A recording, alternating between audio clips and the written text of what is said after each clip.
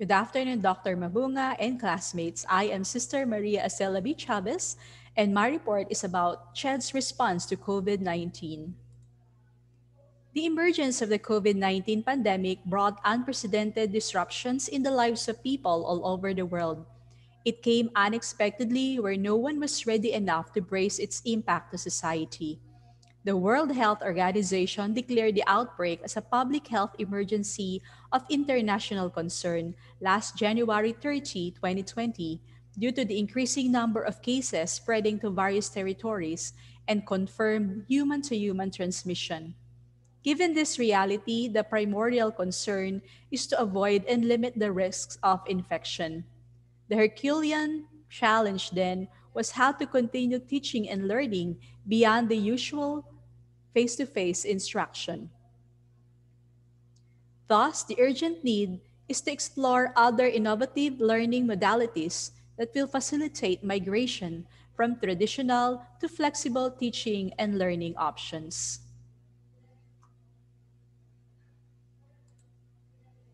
As a response, the Commission on Higher Education adopts and promulgates the guidelines on the implementation of flexible learning, CHED Memorandum Order Number 04 Series of 2020, to be implemented by public and private higher education institutions in accordance with the pertinent provisions of RA 7722, otherwise known as the Higher Education Act of 1994, RA 11469, otherwise known as the Bayanihan to Heal as One Act, and by the virtue of Commission and Bank Resolution Number 412, 2020, Series of 2020. But first, let us define what flexible learning means. It is a pedagogical approach allowing flexibility of time, place, and audience, including but not solely focused on the use of technology. The design and delivery of programs, courses, and learning interventions address learners' unique needs in terms of place, pace, process, and products of learning. It involves the use of digital and non digital technology and covers both face to face or in person learning, out of classroom learning modes of delivery, or a combination of modes of delivery. It assures the continuity of inclusive and accessible education when the use of traditional modes of teaching is not feasible, as in the occurrence of national emergencies. In the implementation of flexible learning, higher education institutions shall be guided by the following.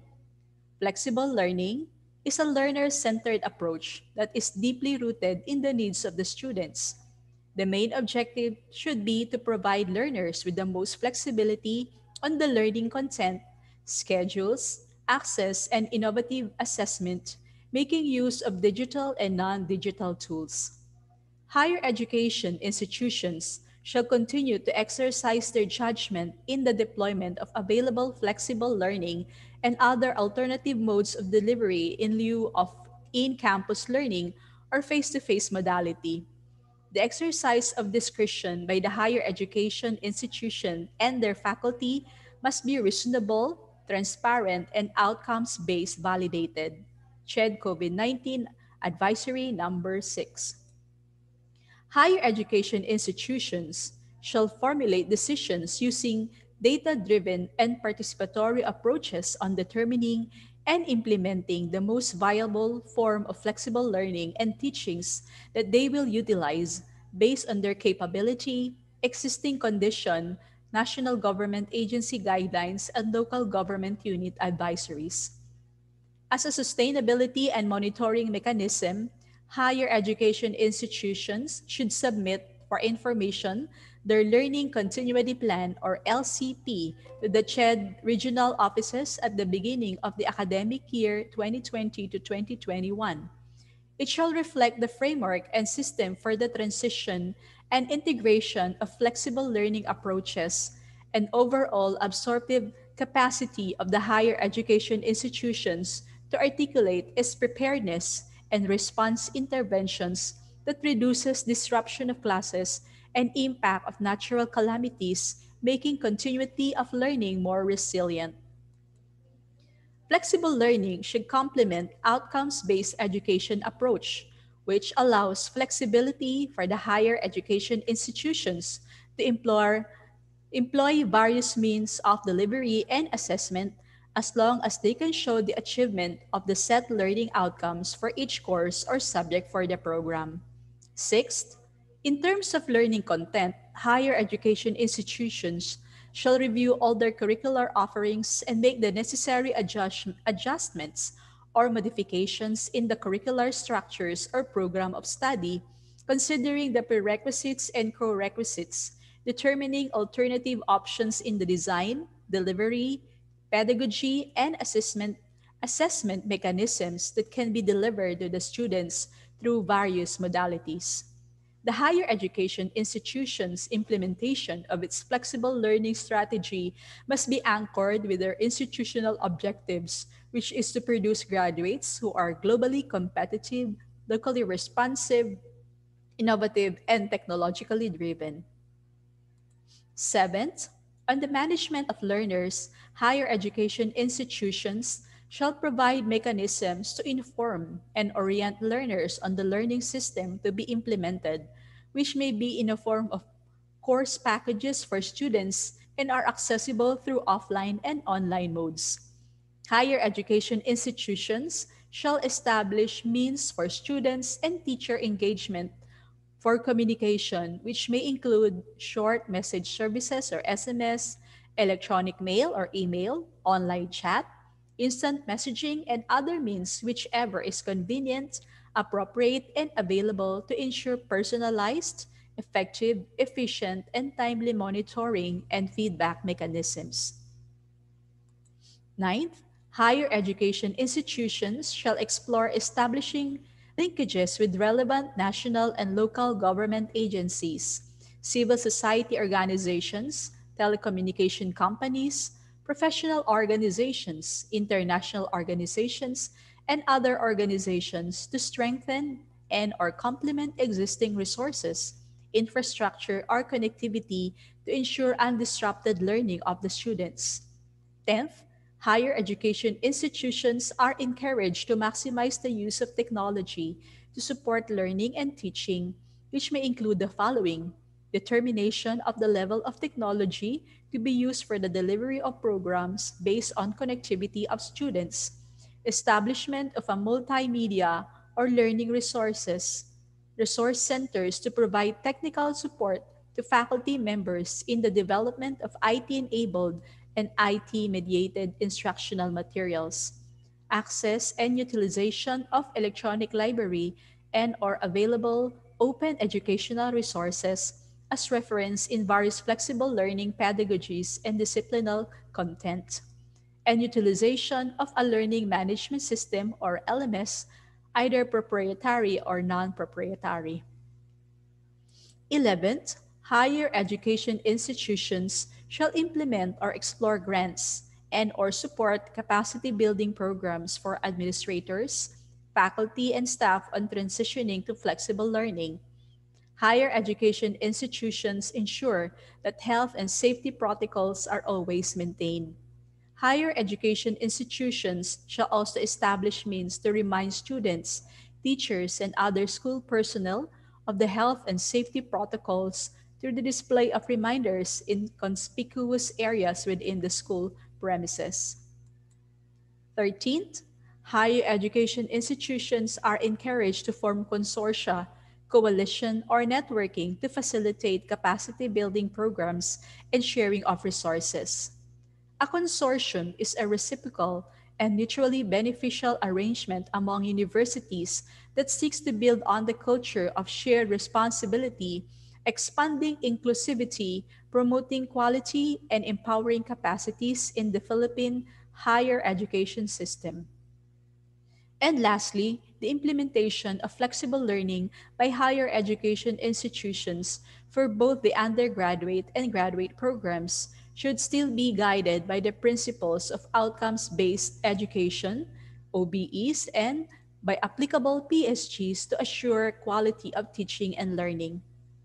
So, for our various modalities in the implementation of the flexible learning and teaching, okay, under these components, we have technology and content learning materials. And then the various modalities like offline, the blended learning. Blended learning is defined as a way of learning that combines traditional classroom lessons with lessons that use computer technology and may be given over the internet. And we also have the online. For the technology, okay, you can see here the modalities which can be used for offline, like the use of printed modules, audio tapes, videotapes, CDs, storage devices, learning packets, television or radio broadcasting networks, and LMS. Okay, for the blended learning, we have desktop, computer, laptop, smartphone, mobile applications. If virtual or collaborative learning is to be implemented, LMS must be set up.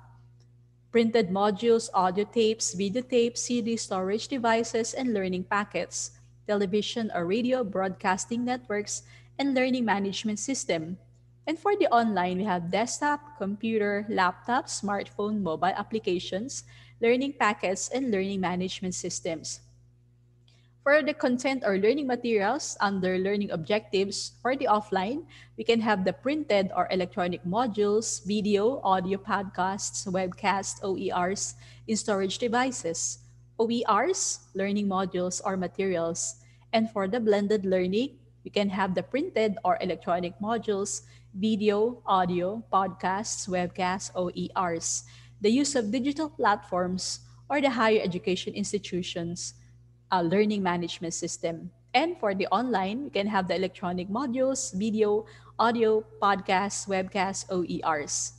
Mainly the use of internet-based technology modules and the like in the use of digital platform or the schools or the higher education institutions learning management system. Okay, for the evaluation and assessment, both formative and summative assessment, for the online, offline, we can have the proctored non-conventional assessment, performance-based assessment like the portfolio, research papers, video recorded student reports, laboratory reports, project-based or task-based assessment, use of assessment rubrics. For the blended learning, we can have the performance-based assessment like the portfolio, research papers, automated exams with pool bank of questions, video recorded student reports, laboratory reports, project-based or task-based assessment, use of assessment rubrics, and use of adaptive testing.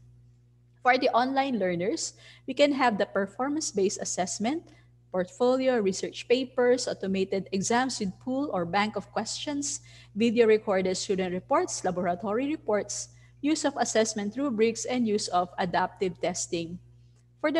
Under the support services, we have the library, guidance and counseling, student support, health, psychological, technical support for faculty, enrollment and registry, assessments and grade, payment system like the tuition and salary.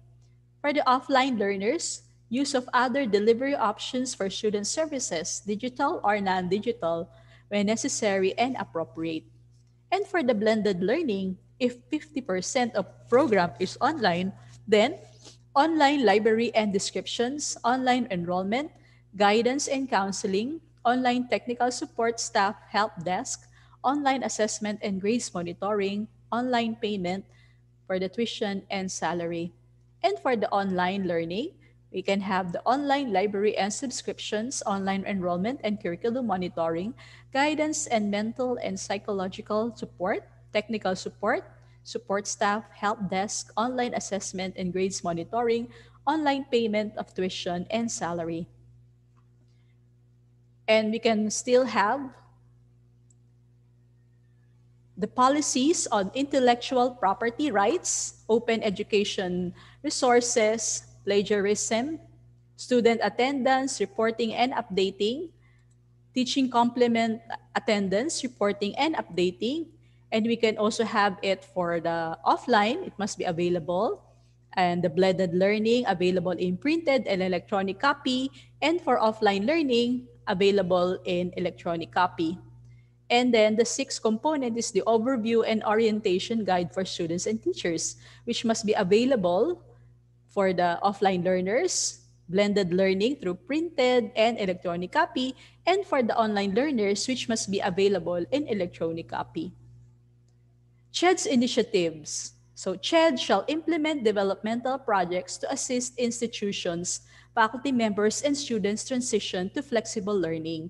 CHED shall likewise closely collaborate with its stakeholders and partners to ensure effective teaching and learning outcomes, such as the provision of support services through capacity building trainings, continuous enrichment of the Philippine CHED Connect with diverse open educational resources, grant of financial support or awards for research and materials development subject to availability of funds and specific guidelines, creation of a mechanism for communication between and among CHED stakeholders, review of the curriculum, and collaboration with other government and non-government agencies to enhance the use of technology and improve internet connectivity.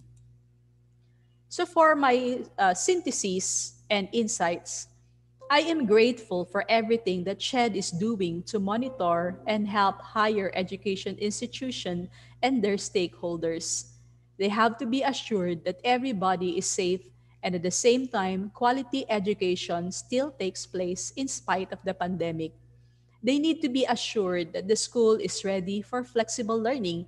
That's why we were asked to submit a Learning Continuity Plan or LCP for the academic year 2020-2021. Last June 2020, CHED Regional Office called for a whole-day webinar from different higher education institutions from Region 4A where we belong. It was a capacity building webinar for administrators and professors. Our output is our college department's learning continuity plan as well as the assessment plan.